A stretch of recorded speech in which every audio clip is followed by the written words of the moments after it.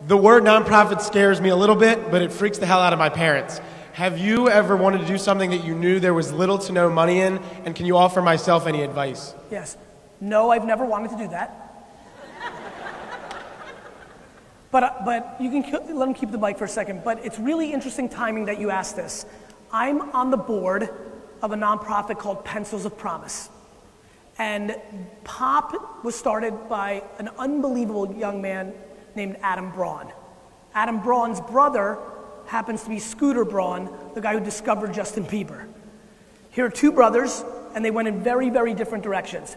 Now imagine your bro, who's a year younger or older, in this scenario, not only didn't go nonprofit, but went and fucking found the Biebs, right? And made tens of millions of dollars. He's run POP for about a decade, and now he just got married a couple years ago, and not making any money has gotten to a place in his life where he's already done more good for the world than 99% of people, and he's now going, he's just left, and he's now our chairman emeritus, but he's no longer involved, and he's going and trying to build what he now needs financially.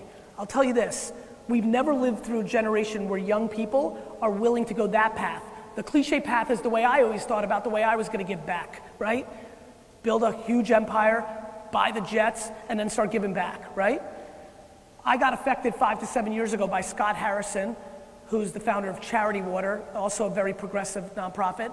And he said, Gary, you can give along the way. You don't have to build it all up and give it away. And I've done that.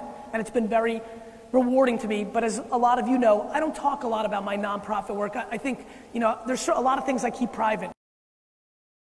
I keep all my good shit private. I just do. It's just how I roll. But I don't think anybody can tell you how to live your life.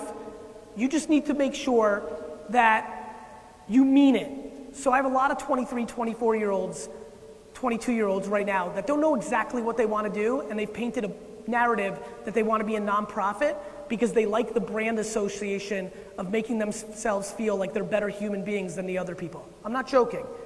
You need to make sure, is that what you're doing, or do you actually want to do it? If you actually want to do it, you go head first. But if there's a part of you that likes the narrative that it paints on you as a human being, and you're concerned about the other parts like money and other things, you don't have to beat yourself up about that.